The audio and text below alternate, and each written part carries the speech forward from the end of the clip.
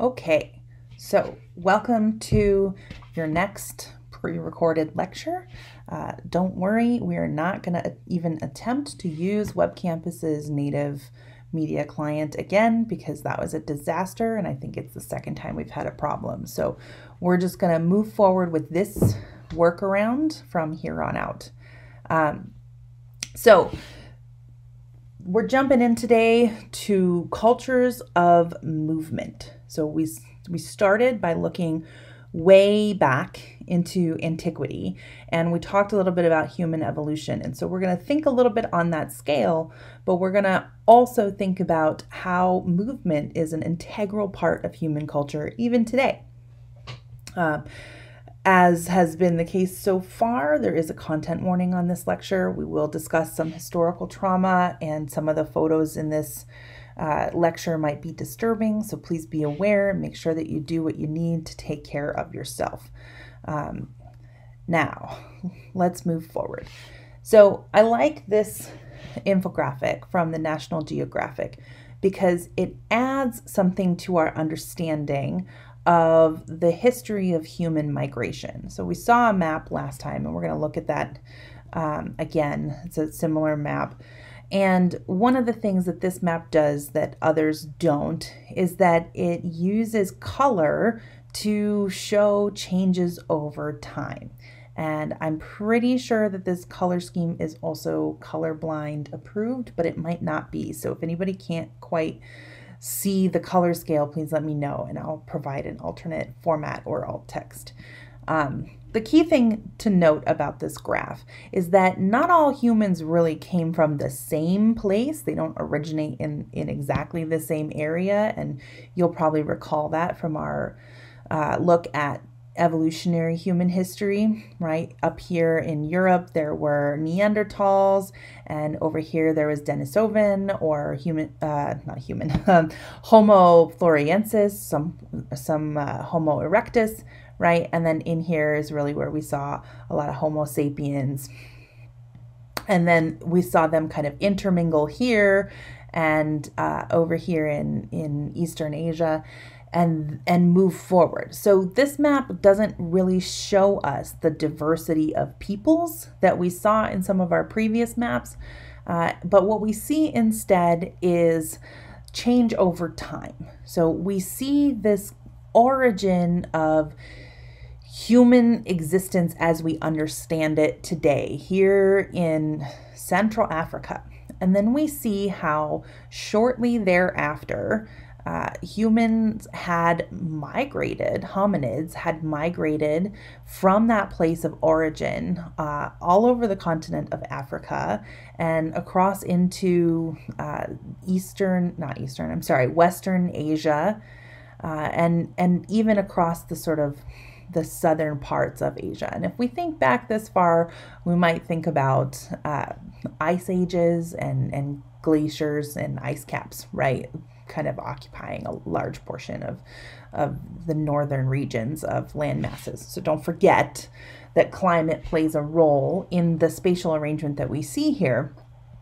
But one of the other things that's really interesting is that we don't really see a lot of movement into Europe and in conjunction with Neanderthals until 45 to 35,000 years ago. So relative to this time scale, right, that goes back to 200,000 years, that's pretty recent, right? That's the most recent quarter. And what's interesting is if we look at other things that were happening at the same time, we see this migration up along the eastern coast of Asia and down into Australia. And I think this is really significant because Aboriginal Australian culture has long made the claim that they are the longest continuous culture existing on Earth today. And for many, many years, that claim was dismissed, which is perhaps unsurprising in a colonial society, as Australia is an extension of the British Empire. But it's actually turning out that the science really supports that claim. And now the archaeological and the geological record is like, oh, well, maybe there is something to it. Maybe they were right all along. That's an issue that we're going to come back to, and we're going to revisit specifically this week, not just in this lecture, but also in your reading. So I'm going to move forward. So Austronesian culture is one of the oldest continuous cultures that is on Earth. And it is not a culture that is invested in the same kinds of, I'm going to use this word loosely, civilization that we've come to value in the way that we teach human histories. So more about that in a moment, but I do want to make sure that I talk about this movement here and its temporal coding, right? We're going to talk more about the Bering Strait situation, and that was discussed in Pleistocene Wars, and we're going to come back to it in the reading this week. But one of the things that is really not as helpful about this graphic is it doesn't give us a clear sense of how contested this date is. There are archaeologists at UNR who are working in here in this area and are making the claim that there are many older remains of human cultures here in Nevada than this theory, the Bering Strait, the land bridge theory, would allow us to think. So if you'll think back to Charles Mann, 1491, in that chapter that we read, the Pleistocene Wars, we're going to think more about how the scientific evidence stacks up in the way that we determine whether or not a theory holds weight. The last thing I do want to point out before we move on to the next slide is this later wave of migration, which was still quite a long time ago. I think that says 2,500 years. It's hard for me to see at this size. But this is when we get a second wave of oceanic migration. And I think this is an important thing for us. Oh, here, look, we have a nice marker here. It's an important thing for us to acknowledge, particularly because one of the culture groups that is one of the groups, they're working on oceanic culture, or Oceania. And we notice that we have a couple of waves of migration. We have one of the oldest waves of migration in the 50,000 year range that brought peoples down across Southeast Asia and through these archipelagos to Australia and Tasmania, which was accessible at the time. And then a little bit later on, you had a second wave of migration that came down from essentially what is now China and the island of Taiwan, and then it came out and populated Melanesia and then Polynesia, and then the Polynesian culture, which is all over here, became its own culture of migration. So we're going to come back to that in just a moment, but here's a different view of the same thing, and you'll notice last graph gave us time. This graph does try to give us time, but not with color, right? So it just gives us date markings. And what it gives us with color instead is an acknowledgement of the other hominid species that were in these areas when Homo sapiens encountered them, right? So we do have evidence. So the oldest home of Homo sapiens is the southern and eastern half of the African continent. But that doesn't mean they were the only occupants, right? So we had Homo erectus in these bright yellow spaces, and we had Homo neanderthalis in these sort of mustard colored spaces. And as Homo sapiens moved out of their areas of origin, they encountered these other hominid species with whom they could interbreed. That sounds like such an animalistic way to say that. But intermarry is maybe a little too social. So with whom they reproduced, formed kinship groups, and created families. So same map of movement, although we do see that the movements that went on in here are not as well represented, even though they would be taking place on the same time scale as these movements here into the North American Arctic. So two different views of the same information, but the way that we parse the information matters. So moving forward, I want to pause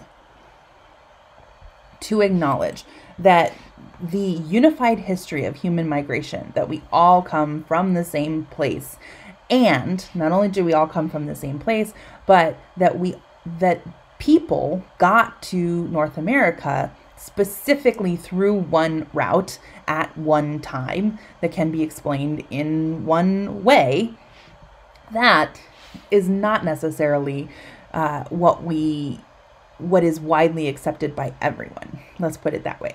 So our reading this week is going to be a chapter from Vine Deloria's Red Skin, White Lies. And it's a critique of the way that science is not only conducted, especially on subjects that will overlap with Indigenous concerns, but the way that science is used. So Vine Deloria is actually one of the most well-respected Native American scholars from the 20th century. He's written a lot of books that are very well received and award-winning. He's also a legal scholar, so he works a lot on Indigenous law and the history of treaties with the United States. So he really comes at this from a very interesting angle. And in the chapter that we're going to read, he critiques the Bering Strait theory. I'm not going to get into his critique too much because I want you to do that. But one of the things that's really important about Vine Deloria's critique is that the contrast between what science turns up and what Indigenous cultures say about their own origins, that tension almost always resolves in favor of the Western knowledge system or science, right? There tends to be this, well, maybe we should just say there is a tendency for scientific knowledge to completely dismiss Indigenous knowledge and practices until science is able to prove to themselves, I guess, that there might be some merit in the Indigenous knowledge practices. And we've already seen in previous lectures that there have been ways in which Indigenous knowledges and Indigenous practices actually knew more than Western science did at the time, and it took Western science some time to catch up. So one of the things we want to be aware of is not only that there are other perspectives, but that there are other ways of creating and storing and transmitting knowledge in other cultures that may be just as valid as the systems of knowledge production that are most familiar to us, right?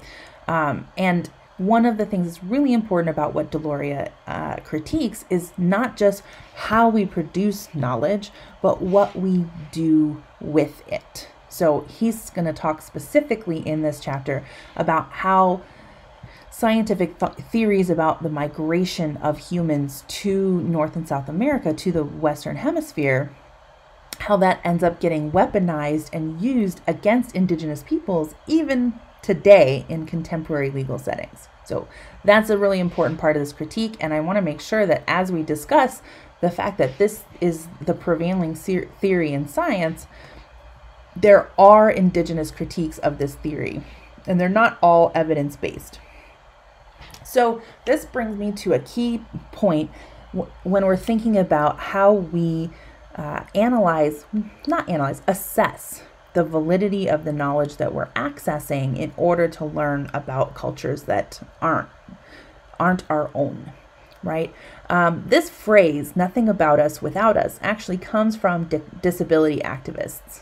In the mid-90s, disability activists succeeded in getting the Americans with Disabilities Act passed, and one of the rallying cries for their activist movement was "nothing about us without us," because they were so dehumanized and infantilized that people who were making laws and decisions about their bodies and about their persons were doing so under the assumption that they were incapable of making their own choices and therefore needed somebody else to have guardianship.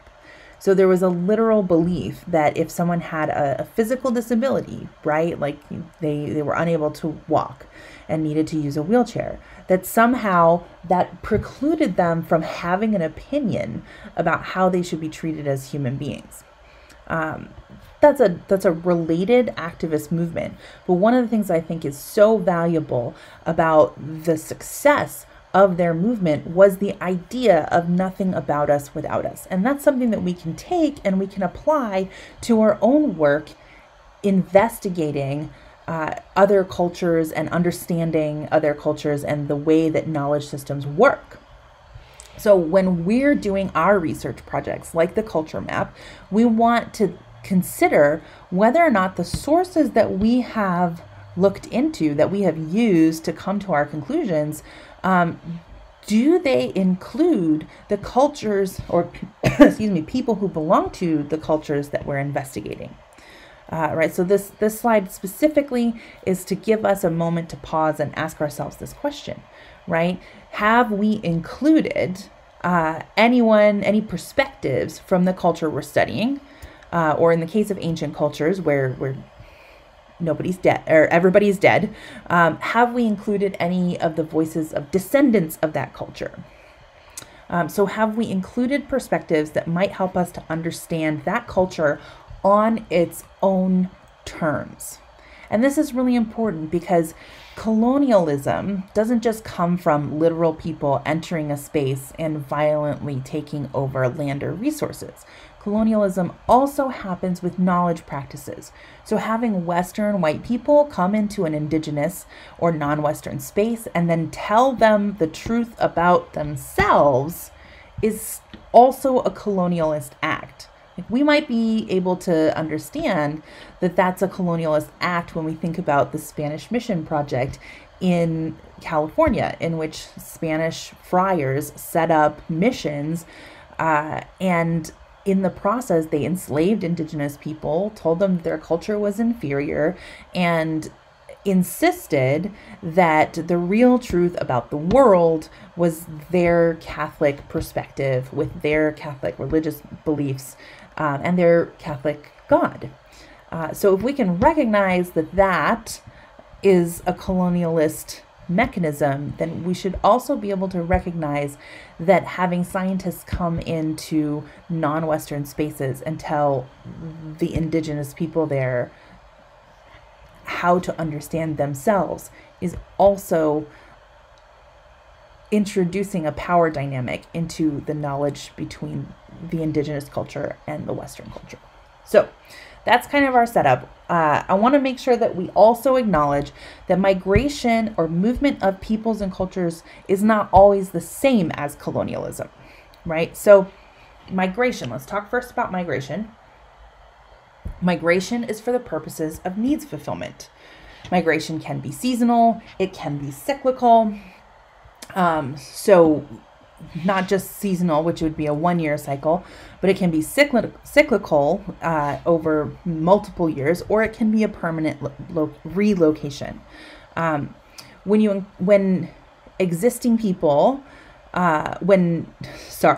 migrating people encounter existing people in new places, migration requires learning to live with or alongside that region's initial inhabitants, the people who are already there.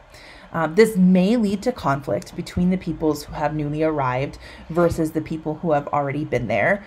We can actually see that in say the origin myths of the Washishu people, who actually that's who's pictured here. The Washishu people, who are the oldest known inhabitants of the Washoe and Tahoe area, and their origin myth is Washoe people are grown, in which they are grown from this land and collected by the Earth Mother figure and planted here. The Paiute origin myth is actually a story of Stone Mother, who sits at Pyramid Lake to this day. And Stone Mother came to this area from the south, which is actually in line with linguistic evidence of what we know about the Paiutes, or the Kui-ui Kakado, as they call themselves, the Kui-ui eaters. Those are the trout that swim between Pyramid and Tahoe along the Truckee.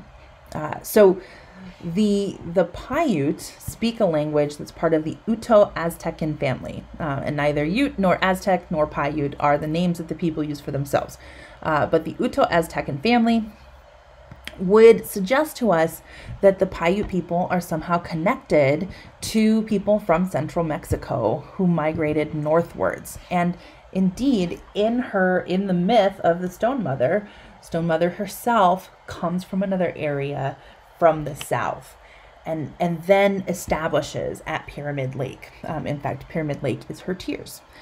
So it's important that we acknowledge that the conflict between people who are already here, like the Washoe, and the Paiute, who then came in later, that conflict always happens. And it did happen. There was conflict between the Washoe, the Washishu, and the Paiute.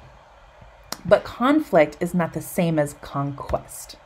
So colonization is, by its nature, violence, right? Is not migration. So there are two different kinds. Well, there's really more than two different kinds of colonialism, but we're going to talk specifically about two.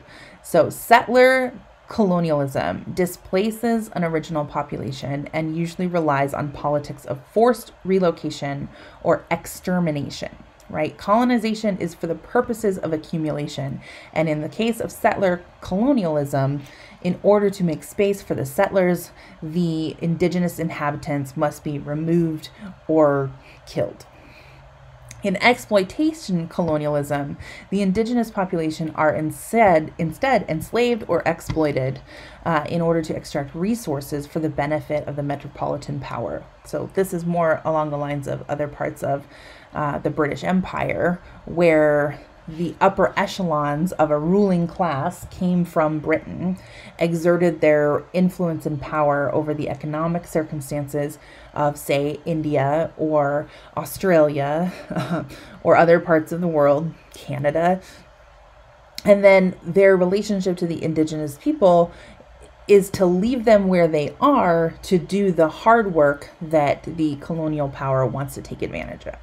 Right? So this uses fewer of the colonizing people to impose a foreign rule on the existing people instead of displace them. So what we have in the US is settler colonialism. What we have in, say, what we had in British India is more of an exploitation colonialism. So acknowledging that there's a difference between migration and colonialism, let's turn to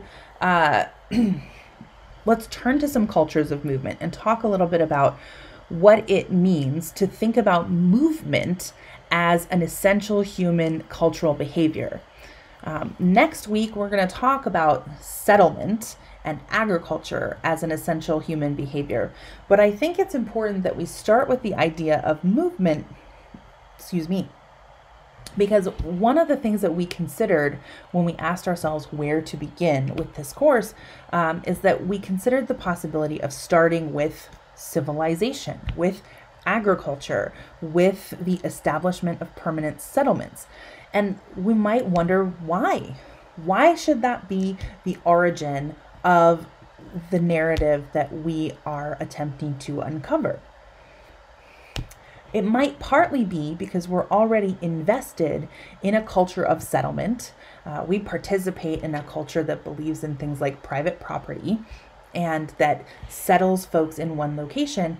And we tend to ignore or erase in the histories we tell the cultures of movement that don't leave the same marks on the land that the cultures of settlement left. So Polynesian culture and Oceania more broadly are an excellent example of ancient, technologically advanced cultures, but cultures that did not leave intensive permanent marks on their landscape, right? So it's interesting to have a look at the migration of Oceania. We talked a little bit already about arrival in Australia, and then this second later wave of migration. So here at the sort of nexus of Melanesia and Micronesia and these sort of Austronesian areas here, like where they all intersect, this is where the migration into Melanesia and Polynesia really begins.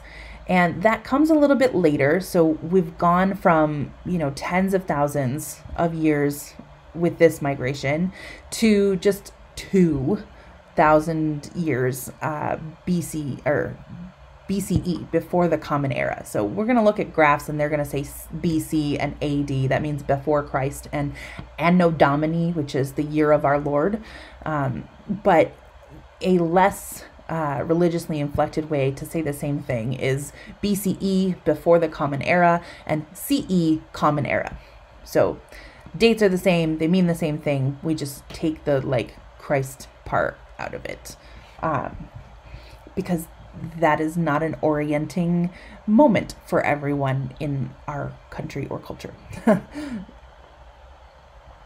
Boy, we should talk about Bede.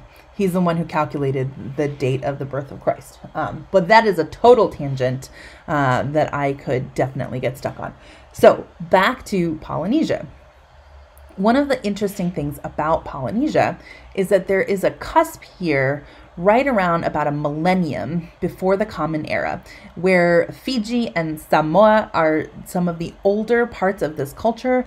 And then there is just movement. There seems to be consistent movement throughout time. And one of the reasons that this is possible is because Polynesians in particular, right, who are the people who essentially they migrated from this nexus, and they island hopped from these close islands in Melanesia to these slightly farther apart islands, and then suddenly right in here, long voyages became not just possible, but standard. Long sea voyages, and in particular with navigation that allowed people to find their way not just to these areas, but back from them. This is a reconstruction of one of the double-hulled canoes that Polynesian wayfinders would use. And this is an Aboriginal Polynesian father teaching his son traditional wayfinding techniques. So this culture continues to this day in a lot of ways that are similar. And I think it's worth talking about why this culture continues in the way that it does. So if you have a look at our earlier map, remember I pointed out that there's a lot sort of missing in here on this map. It's worth talking about the fact that environment shapes our societies. Right? There's going to be a different kind of society that develops here in the Indus River Valley, versus one that develops here in the middle of a continent, versus one that develops here with the ocean to connect it. Right? It's easy, especially looking at a map like this, to think that these islands are very, very isolated, right? They're very far apart. And yet we know that Polynesian culture went back and forth between all of these places, right? So this map literally leads us to believe that this is a nothing, a no space. But what we can clearly see from multiple different kinds of evidence, and here I've just used two or maps that pointed to, we know that Polynesian wayfinders found themselves all over the multiple islands in this region.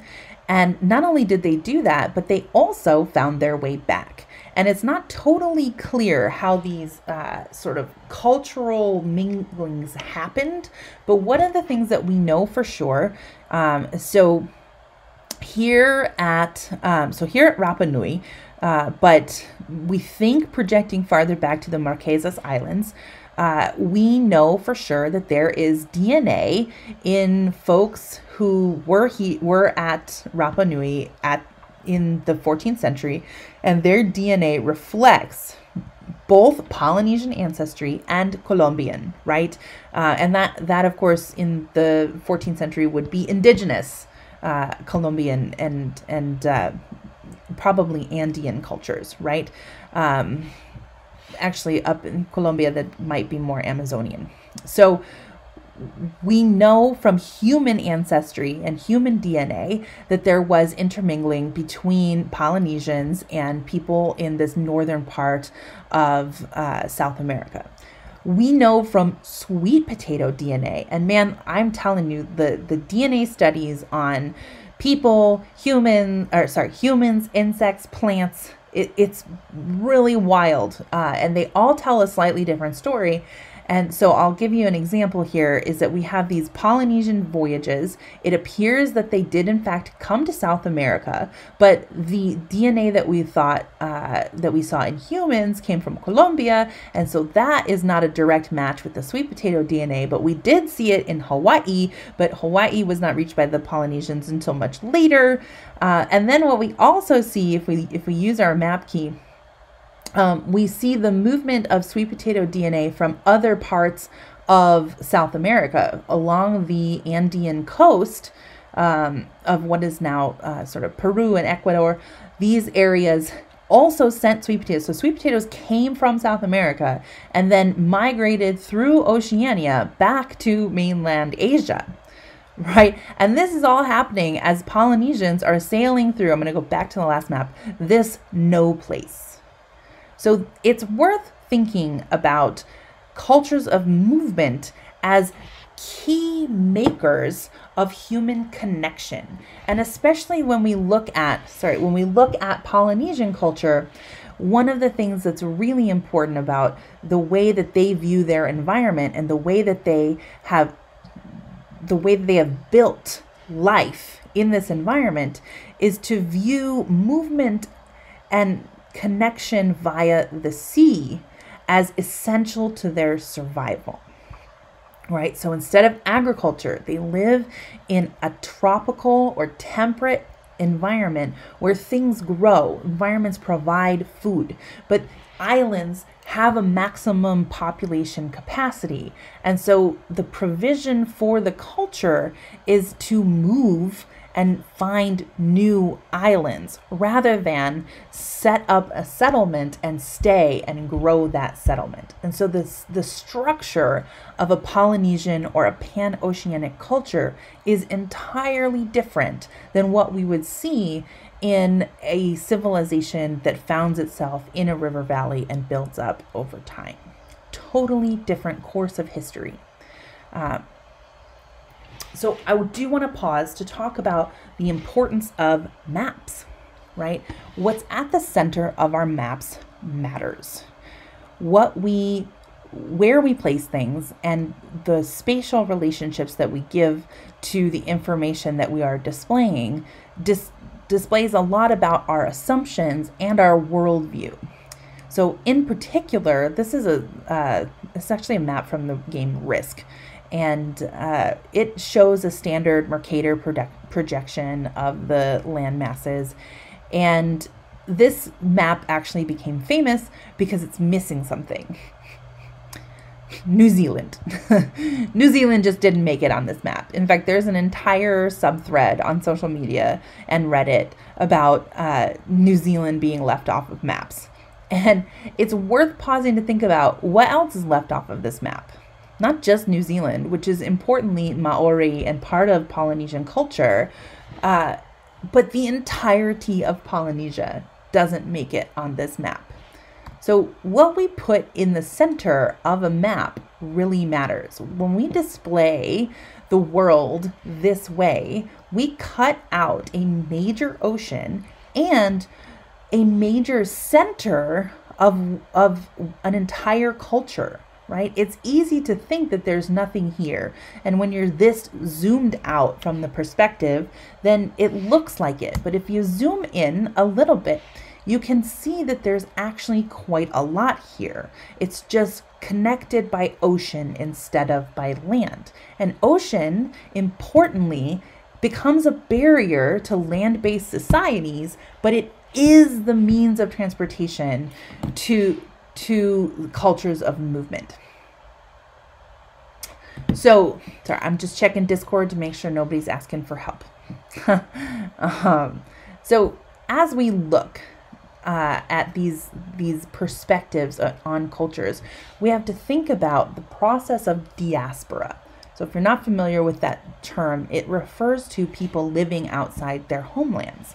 So in the case of Polynesian culture, Pacific Islanders in particular continue to live a lifestyle of diaspora. So this graph actually just shows Native Hawaiians in the United States.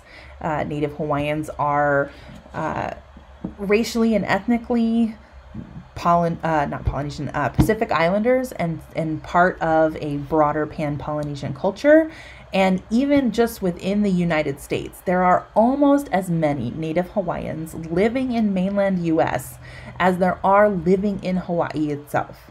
And this is important because as part of a culture of movement, they have a different relationship to their homeland than cultures of land, right? So the folks from this culture continue to maintain their ways of life even as they move around the world, even as they move into mainland US and live in California, Washington, Nevada, right? Even as they live in these other spaces, they continue to maintain their connection to their culture because their culture is one of movement of away and return. There's another form of diaspora that we do have to take the time to acknowledge. I have a lot of slides on this, but I'm going to move through them pretty quickly. The slides are available in the files for the course, so don't sweat it if you want to go back and have a look. But diaspora can also be caused by forced relocation. There are a number of instances of this, and this is the part where you may need take some time, take a breath. There's historical trauma discussed of multiple racial and ethnic groups.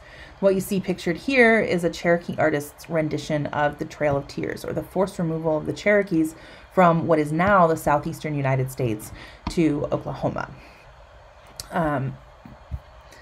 Jewish diaspora has been a constant cycle of Jewish existence almost since Jews were an independent group. Actually, at the time they would have called themselves Israelites.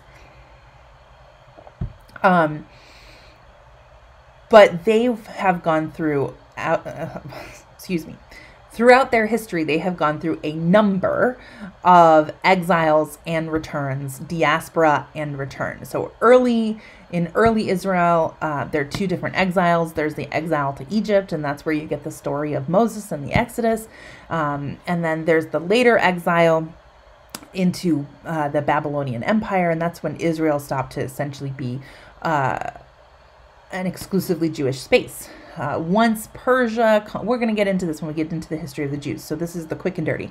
Once Cyrus overthrew the Babylonian Empire, I think of Nebuchadnezzar, don't quote me on that, we're not there yet. Anyway, Cyrus gave the Jews permission to return to Jerusalem, but at that point, not everybody did. And Israel had already split into two, and half of them had already been exiled under the Assyrian Empire several decades, maybe even a century earlier. Gotta look at my notes for that. Anyway, the key point here is exile, return. Exile, partial return. Some Jews decided to stay in Babylon because that became a major center of Jewish learning, and there was nothing in Jerusalem for them to return to. So you have two different cultures and two different groups living in two different places that still identify as a part of the same culture. They do return, and then under succeeding emperors, they also end up being exiled, or they end up moving of their own accord. So after the conquest of Alexander the Great, that created Hellenism. Don't sweat this. We are going to talk about classical empires. Anyway, Alexander the Great created this like mixing pot along the Eastern Mediterranean in which Jews moved out of Israel and into these other spaces that were suddenly accessible and safe for them because they weren't exclusively Hellenistic culture was not exclusively Greek. It is actually really capacious and incorporated lots of different cultures. And then, of course, there was the Roman Empire. They were not so inclusive. And when the Jews didn't like what Rome was doing so much and they rebelled, eventually the Romans took down the rebuilt temple. So it was the Babylonians who destroyed it in the first place. And then they rebuilt it. And then the Romans were like, no, y'all are troublemakers. Like, get rid of it. And they removed a lot of Jews by forced relocation. So even in antiquity, Jewish diaspora had happened throughout the Mediterranean and the Near East. During the Roman Empire, that diaspora extended because Jews really had the ability to travel anywhere within the Roman Empire, not necessarily in the unharassed, we'll put it. They were still marked by their otherness, and yet they still had this kind of ability to move about and make their homes elsewhere in the Roman Empire. In the Middle Ages, that got a lot more complicated. We're not going to go over this map in detail. You have the opportunity to peruse it at leisure if you look at the slides. But the key thing here is that you had a lot of migration, especially once Rome doesn't exist anymore. All of this land down here is actually from like here down. This is all belonging to Islamic powers. And so you have migration of Jewish folks across and within Islamic powers. And sometimes they would migrate from Islamic nations into Christian nations. And sometimes they would get kicked out, right? So expulsion was a normal part of Jewish existence, especially in the Christian Europe of the Middle Ages. At some point, Christian cultures would just decide that Jews were really bad, and instead of persecuting them, they would commit pogroms, which were expulsion on pain of extermination. So if you didn't leave, you died. Jewish diaspora continues to this day. So during the Second World War, there was mass migration of Jews out of Europe in an attempt to get away from Hitler. Not everybody succeeded, as you well know. And then after the end of the war, there was migration towards Israel once the state of Israel was recreated out of the British Protectorate of Jordan. That's not the only diaspora that comes from a painful history, though. The African diaspora, which was entirely created by the transatlantic slave trade, is essentially the existence of people of African origins in North America, North and South America, and throughout the Caribbean. And one of the crucial things about the African diaspora is that it included a loss of cultural ties in the way that Jews did not experience. There was a certain unity around Jewish identity that allowed them to hang on to their culture, partly because it was connected to their understanding of their ethnicity as well as their religion. African diaspora went very differently because there were many different peoples from all over Africa who were reduced essentially to all being the same kind of chattel, which literally means property. And in the process, they were removed from their cultures of origin and forbidden from practicing it.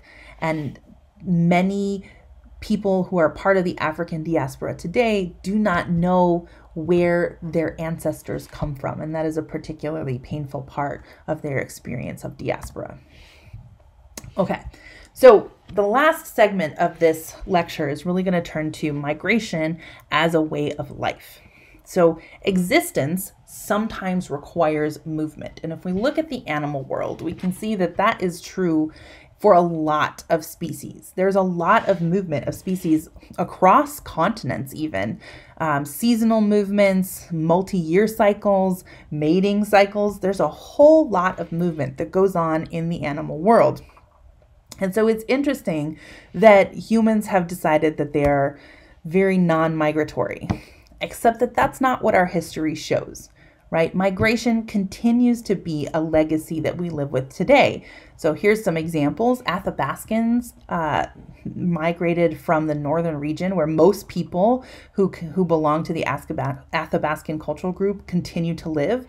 But you'll notice they made it down here into the center of the continent, into these coastal areas. These are actually not very far from us in Nevada. And then this area is actually the Navajo. And they use almost the same word to refer to themselves. So Dene of the Athabascan means the people, and Dine of the Navajo means the people. So they're culturally connected, but they have two very different ways of life here in the southwestern desert versus up here in the Arctic and subarctic. As we mentioned earlier, Uto-Aztecan language and Nahua legends suggest migration from Mesoamerica, specifically towards the end of the Aztecan Empire. And these are images from Aztec codices, very few of which survived the Spanish conquistadors. Just to point out, these are super rare, but they both point towards legends and histories of migration that almost predate the peak of the Aztec Empire, because there was certainly movement that happened before the conquistadors had arrived. And even today, well, these are not quite today, but migration continued to be a way of life for many people throughout human history. And we'll talk about today still as well. But as recently as the 20th century, migration was a normal part of the Mexican-American relationship, in which Mexican migrant workers were brought in through a perfectly legalized system to do farm labor, and then seasonally, and then they would return home to Mexico, and this would happen on a yearly basis. And then there were folks who ended up being migratory during the Depression because they had to, because they were expelled from the places that they had hoped to occupy permanently and forced to become a part of caravans of workers looking for any kind of subsistence during the Depression. Today, there are still nomadic peoples who continue to pursue a movement way of life, a movement-based way of life. Some of the most well-known are the Berbers in North Africa. These are the folks who essentially occupy the Sahara Desert. They live in the shifting sands of the Sahara. That is not a place where permanent settlements can be built, because they can also be buried. And so movement is the best way to live on that land. The Romani in Europe and Central Asia are another culture of movement. They're popularly referred to as gypsy, but I think we should all be aware that gypsy is considered by the Romani to be a racial slur. So we're going to avoid the use of that term. And they have a long history of having a way of life that is nomadic, going back to time immemorial. And they continue that way of life through today, which becomes an interesting source of conflict in European countries that are based around permanent settlement and national identities that include the longstanding permanent occupiers of a country. For other folks, migration becomes a matter of survival. There are a lot of reasons why people need to leave their homelands in search of a better way of life elsewhere. Some of it is deeply traumatic. Some of it is war. Some of it is famine. Some of it is drought.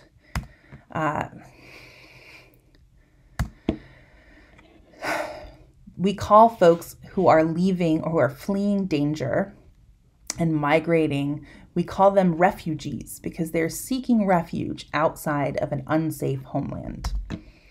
And even today, the United Nations has adopted a Universal Declaration of Human Rights that includes a right to migration. So Article 13 of their declaration says everyone has the right to freedom of movement and residence within the borders of each state. That means nation state. Everyone has the right to leave any country, including his own, and to return to his country. And the next article, which I've only included the first section of because it's relevant, it says everyone has the right to seek and to enjoy in other countries asylum from persecution. So we might need to think about our assumptions that migration and movement-based cultures are somehow not as civilized or not as valid as the cultures that we're a part of that are based on private property and permanence. So this is where we talk about the issue of presentism, and this is part of our knowledge practices and what we're thinking about in relationship to knowledge. Presentism is the attitude or the adherence to present day attitudes that imposes our present perspective onto non-modern, non-Western cultures. right? So if we look at the past and we interpret everything in the pre-modern culture according to our values and our concepts, we're not really giving it a chance to have its own meaning on its own terms. And the same applies to non-Western cultures and knowledges. If we bring our Western perspective to those non-Western cultures and interpret their cultures according to our values and concepts, we're essentially performing colonialism. So this brings us to the issue of how the world is now. And when I say the world, I mean the Western, the globalized, westernized world that is based in a private property system of permanent settlement. How that world is now was not inevitable. There have been cultures of movement throughout history, throughout the entirety of human history. And so cultures of movement could have become the basis of our modern culture, but they didn't. How the world is now may not always be considered the best way to live by future generations. There may be generations that look back on our way of living and find it to be primitive, perhaps even ridiculous. The way that we exist now is not the way it always was, not even in Europe, right? Remember, Europe was occupied by the Neanderthals, and it's not the same for everyone. So it's not just that it was different in the past, it's that at any given time, it's not different, or it's not the same for everyone all over the world. So another way to say that is that it was never universal, right? This was never the universal law about how human culture works or should work. And it is not permanent. If there's one thing that we have learned so far by studying most of our ancient cultures, is that none of the cultures that we studied lasted forever, right? There were end dates on almost everybody's cultural analysis. And the cultures that didn't have the end date, because they are continuing to this day, I'm thinking most particularly of the Austronesian cultures, who are now part of Indigenous Australia, and I might pronounce this incorrectly, the Cojans of South Africa, who are some of the oldest cultures on Earth, who are part of one of the oldest cultures on Earth, and yet they continue to exist and practice their culture unchanged to this day, right? That's 2 out of the whole world. So we know for sure that the way the world is now is not the way that it will always be. What is more, it may not be how we want it to stay. There are reasons for us to consider the question of whether a culture of permanent settlement continues to make sense. Right now, the world is literally on fire. These photos from Australia are from early January, which is their summer. So they're not on fire right now. We are. And whenever we faced catastrophic natural disasters, even climate-influenced ones, we end up asking the question about rebuilding. Will these folks rebuild? Will they rebuild in the same place? And is it wise? What does it mean if we accept that some places may become uninhabitable and it may not be practical for people to rebuild their homes, right? California is the most populous state in our country. What happens if California becomes uninhabitable? What happens to all of the 40 million people who live there? By the way, the population of California is roughly equivalent to the population of Canada. So that's a whole country's worth of people. So it is worth questioning whether or not our current way of life is the way of life that best suits our world today. By 2050, which is not that far off when you think about it, 30 years, there is a projected 150 to 200 million climate refugees, or there will be. And that's due to a number of things. Some areas may become uninhabitable due to increasingly violent hurricanes. So large parts of the eastern United States, lots of the eastern coast of Asia and many islands, right? Madagascar, these would be typhoons technically in the Indian Ocean. So lots of places are exposed to increasing hurricane violence. We've already seen that happen to New York City, to Houston, to Puerto Rico. We've seen hurricane damage be almost irrecoverable. And yet we went back and we rebuilt. And the question is, should we? Right? Is that a sustainable model of human society, of human life for the future? These yellow areas are areas that are subject to desertification or drought. And you'll notice that there's a big swath here through the agricultural center of our continent. This is just inside the Andes in South America. This is already a desert.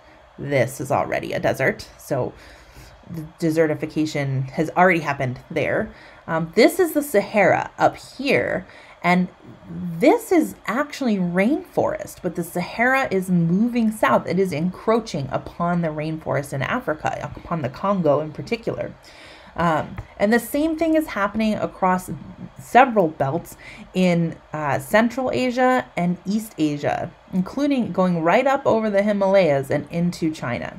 So there's a lot of desertification that we're going to expect around the world as the climate changes. And the last thing that we want to look at is rising sea levels, right? So we see islands, whole nations will go underwater, and not just islands, but deltas. So there are folks who are working on Egypt, and parts of ancient Egypt have already been submerged where they were built in the Nile Delta. Bangladesh and Bengal over here, both of these countries are entirely delta. They will be 100% underwater with rising sea levels. Major ports in China and Southeast Asia will also be underwater. Like entire countries will disappear with rising sea levels. So where are all of those people going to go? That was a sort of depressing question to leave you pondering. But to wrap up this lecture, I really want to encourage folks to think about what we consider to be normal, right? When we look at ancient cultures and we say, well, we should start with settlement and with agriculture, then we're excluding entire cultures, not just histories, but existing current cultures today whose way of life is not built around agriculture. In fact, most of our ways of life aren't built around agriculture, even though they descended from cultures of agriculture and land use. How many of us still farm, right? So movement is a normal part of human existence, and maybe we need to be able to account for that in our assessment of human history.